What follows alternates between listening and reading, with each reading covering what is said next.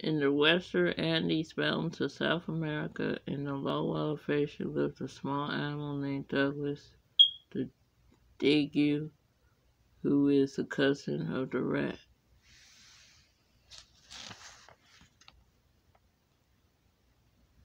Douglas lives inside a stone wall that was built by the ancient Inca people.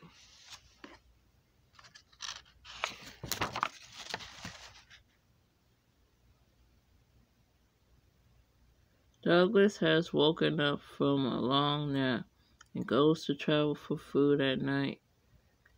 He has enough energy to travel a few miles from home.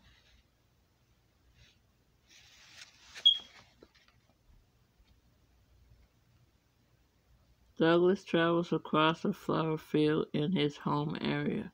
Yellow and purple flowers are known to grow in the Andes.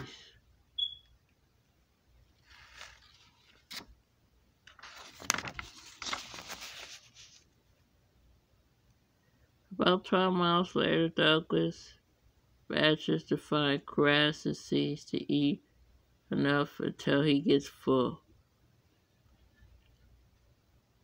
Then a mile down, he finds a rain puddle to drink water.